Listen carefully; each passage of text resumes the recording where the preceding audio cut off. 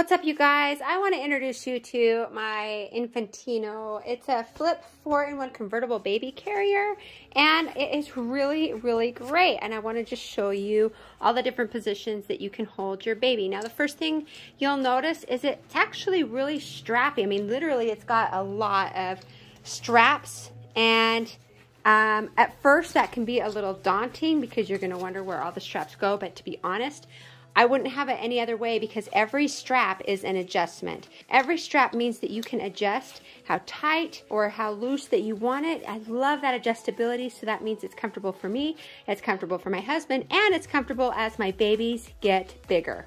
Let me show you what it looks like.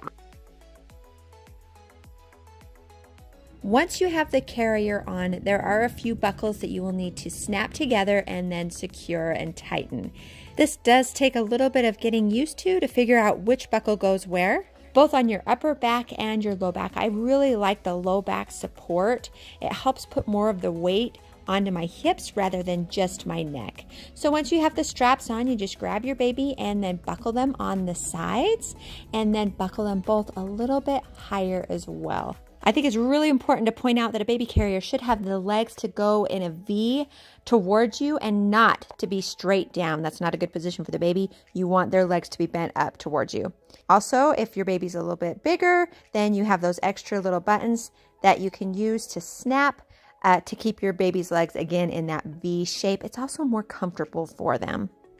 And then, like I mentioned before, you can adjust the straps as much as you want. I'm going to tighten it up here and here at the bottom as well. And then my baby's comfortable, and it is so comfortable for me. If your baby's a little bit smaller and you need some head support, you have that option too. Now, when your baby is a little bit older and is ready to see more of the world, you can also have them forward facing.